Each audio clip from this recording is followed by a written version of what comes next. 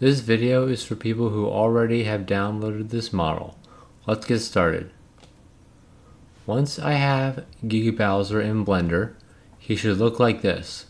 Right after importing, I select the bones and scale him from 1 to 0.1 on X, Y, and Z.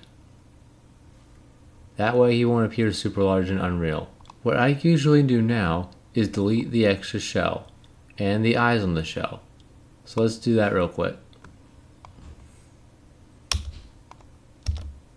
Now let's hide his normal shell for now. And as you can see, we have an extra pair of eyes. So let's get rid of that.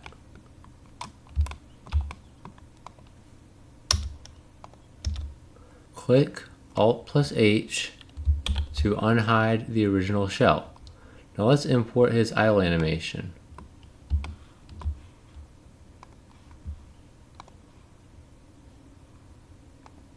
Select the one that says Wait 1.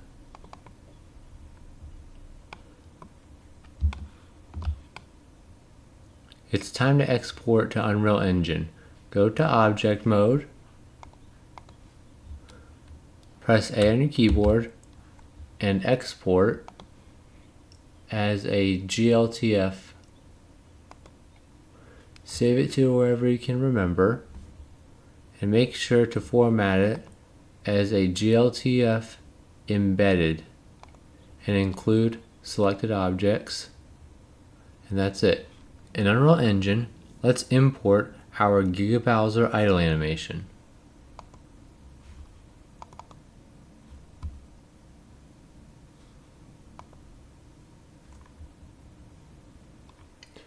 Drag him in our scene.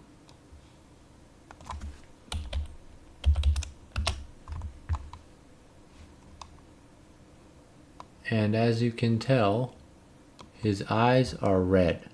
Let's fix that. All we have to do is right click on one of the red eye textures and select Asset Actions, then export to your files. In our files, find the texture we exported, right click on it, and open with Paint. In this example, I'm just going to make the background white.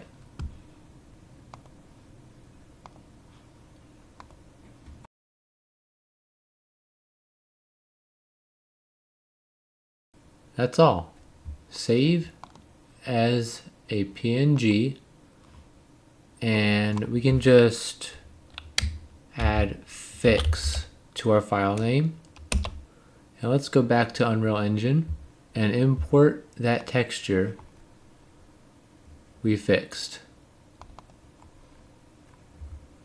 And if you drag the new texture on his eye, as you can see, we have successfully imported him to Unreal Engine.